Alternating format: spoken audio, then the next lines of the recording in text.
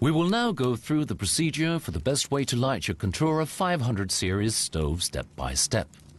Further advice and information can be found in the printed lighting instructions. Gather 2.2 kilos of finely chopped kindling between 2 to 5 centimeters in diameter. If you're lighting the fire for the first time, you should use a set of scales to see how much kindling that is.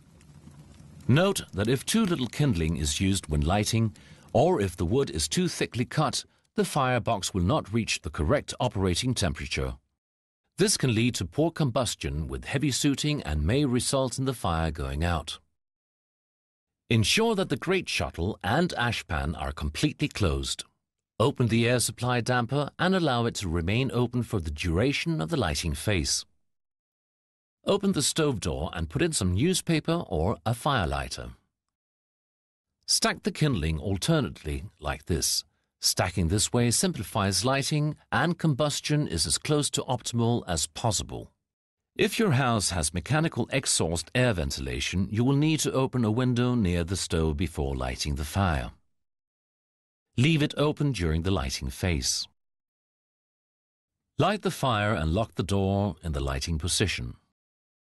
This means that the fire will receive the correct amount of oxygen during the important lighting phase. It is important that the fire catches properly before the door is closed. All the logs in the firebox must be alight and the wood charred before the door is closed.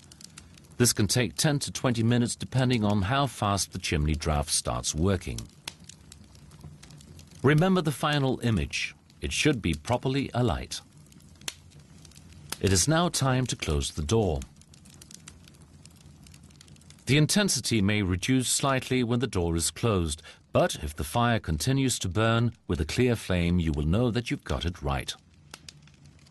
When the flames have just or nearly dropped, it is time to feed the first load. You can now use normal chopped wood of approximately 7 to 9 centimeters in diameter. Open the door slightly and allow the pressure in the stove to equalize before carefully opening the door fully. Then put in 2 to 3 logs as follows. Move the door to the lighting position and allow the fire to catch again before closing the door fully.